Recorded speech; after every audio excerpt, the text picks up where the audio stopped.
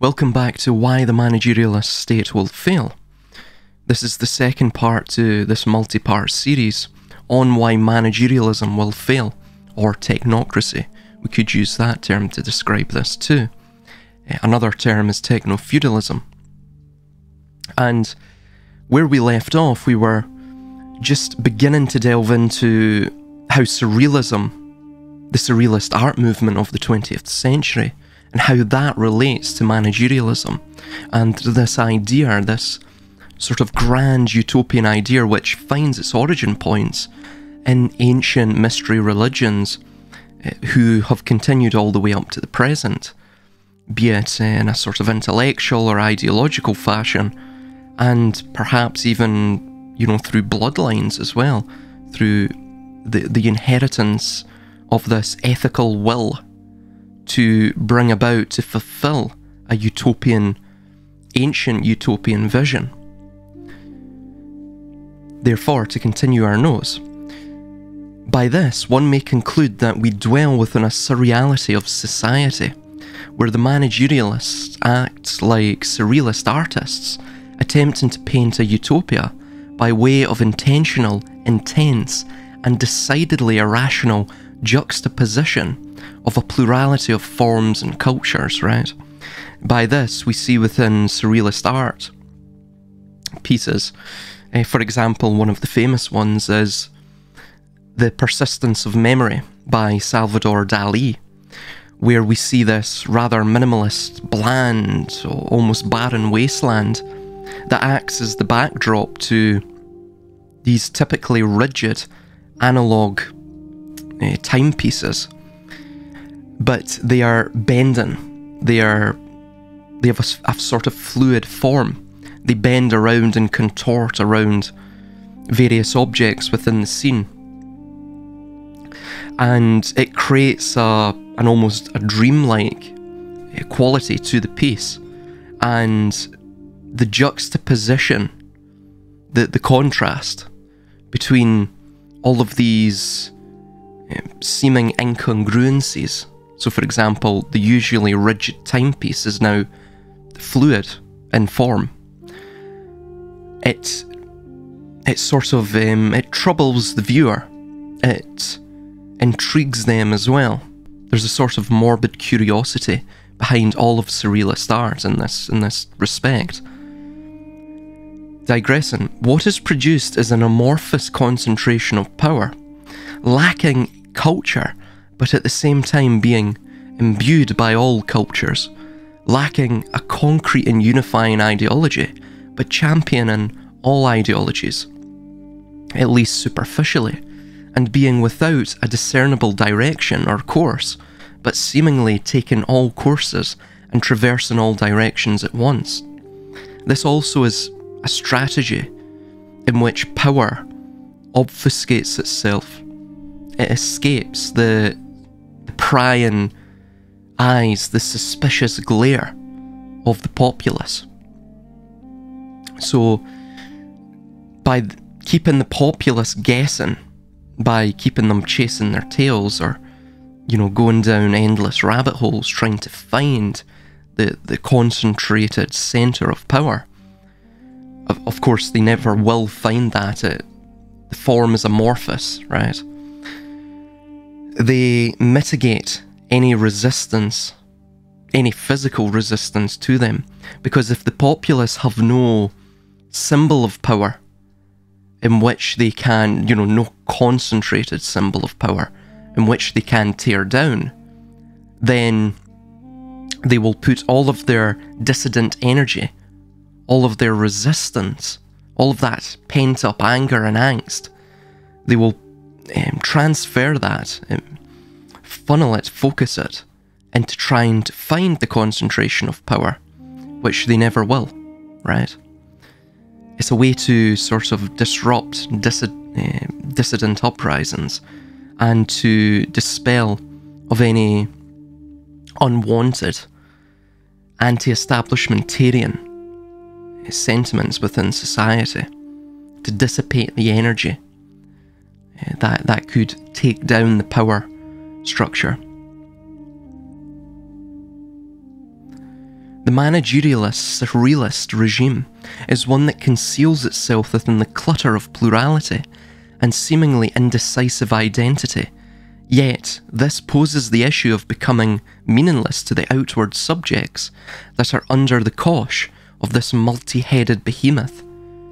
Surrealism is defined in these terms by the movements, and just before we get into that, that's in many ways the double-edged sword of that strategy of appearing to be amorphous, appearing to have no ideology, right?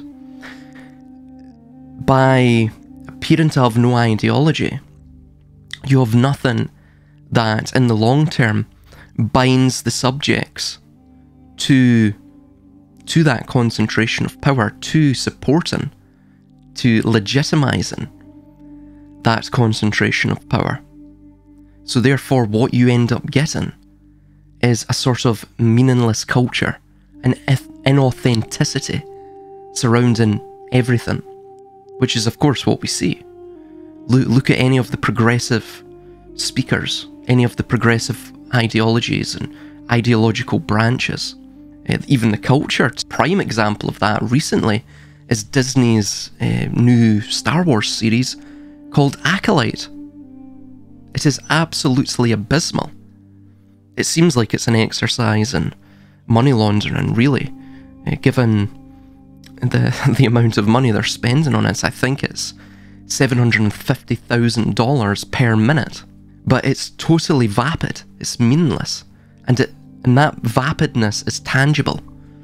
I mean, it jumps out at of the screen at you as a viewer. I mean, you can feel it, the inauthenticity around it. Surrealism is defined in these terms by the movement's spokesperson, Andre Breton, who wrote the art movement's first manifesto in the 1920s. He stated of surrealism that, quote, "The mind of the man who dreams is fully satisfied by what happens to him.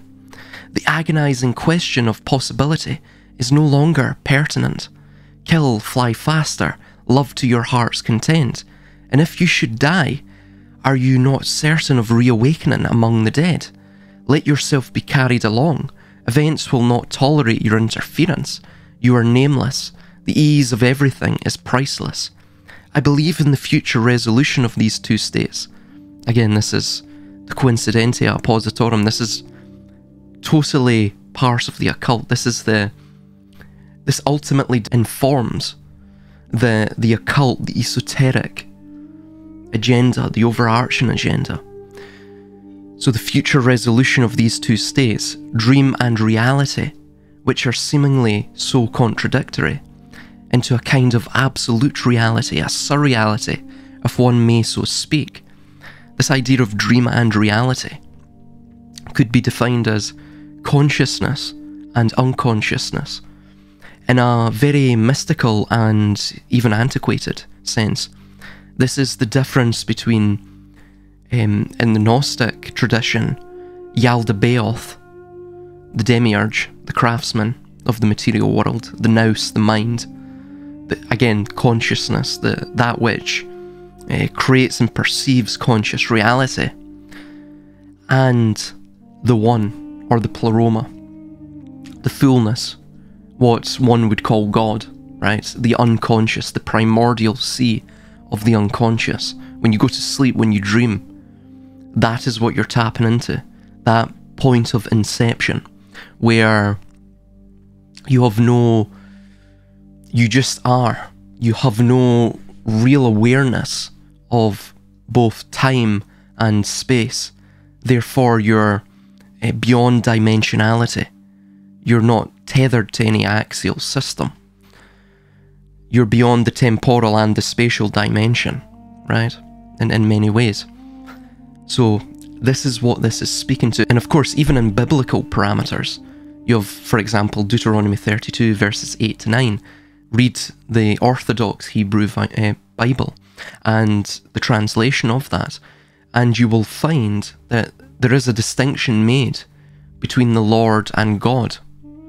And of course, even the idea that the Lord is jealous, right? He is a jealous God. That the Lord is is a jealous creature or force. That itself speaks to this notion that he does not have full sovereignty over not this creation, but over reality itself, right? That, again, one is jealous, for example, over a spouse because they feel like they lack value in the eyes of that spouse, that there is a problem of security there, right? And again, that comes from their deep-seated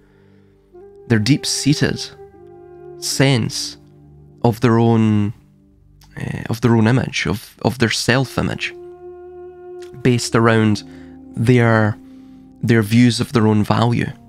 What this is sort of implying, in a very, theological or metaphysical sense, is that the Lord is not, the prime of being. He's not the prime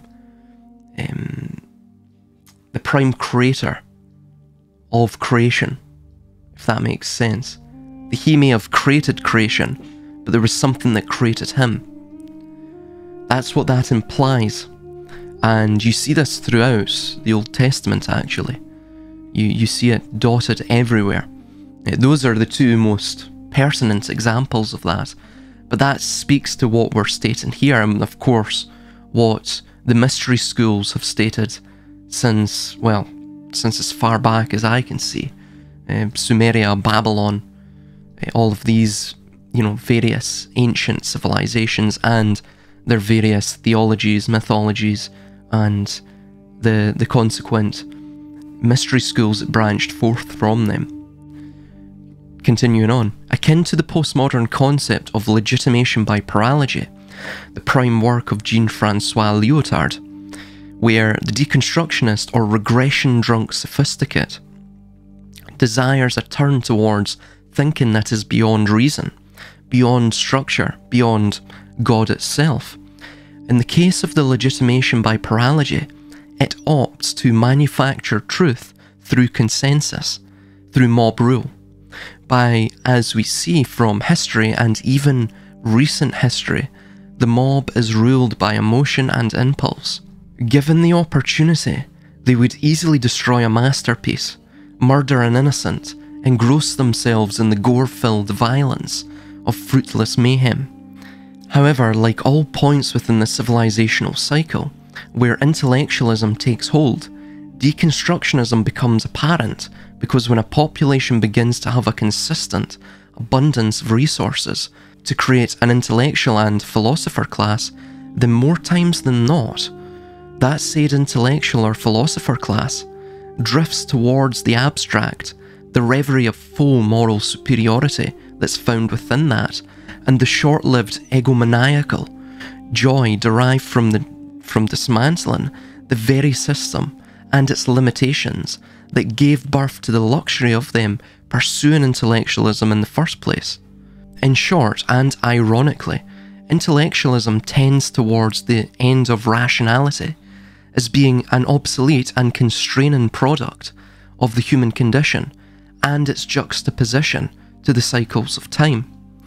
Managerialism is the final forlorn of the intellectual age that marks the seminal instance of decline within any civilization.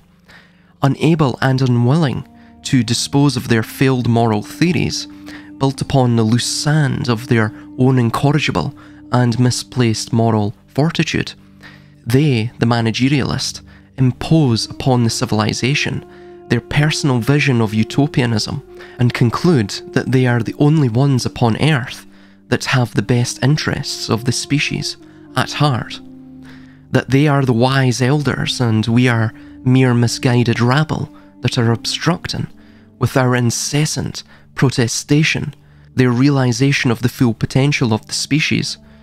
Of course, such hubristic maxims are dangerous and lead to a cultish zeal, a fanaticism which shall lead to them becoming murderous when the world rejects their insane global intentions. Like the surrealists, the managerialists also seek to defy reality, to defy natural order and the limitation of reason, and they will stop at nothing until they have reconstructed that tower which shall reach into the lofty abode of heaven. There, prying open the glistening gates adorned with pearl and gilded in gold, they shall fight their way to the throne of the undying primacy of God, and in an act of Saturnian treachery, they shall usurp and mutilate the crown of the cosmos, the sceptre of all power, and the orb of all existence, or so they believe. And by them pursuing this metaphorical goal of ascending beyond the limitations of humanity, by becoming transhuman, do they believe that they shall become the masters of their own destiny at last, secure in the fact that no mortal or immortal God may oppose their rule, now and until the end of time and space, until the end of the dream of reality.